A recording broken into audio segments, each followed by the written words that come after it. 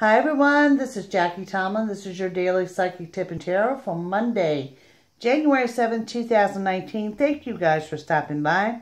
Looks like a really good day today, but it's also a day about being redirected, not in a bad way. In other words, you may set out to accomplish A, B, and C, but instead you accomplish X, Y, and Z. So not a bad thing.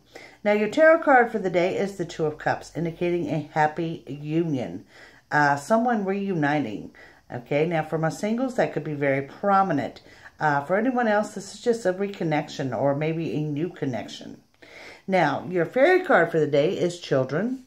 And what we have here, it says your connection with children is part of your life's purpose. So it could be very well that you are reconnecting with a child or one that's out of state or one that you have not seen in a while. So thank you guys for watching. If you're seeking a psychic reading, contact me at JackieTomlin.com and have a wonderful day.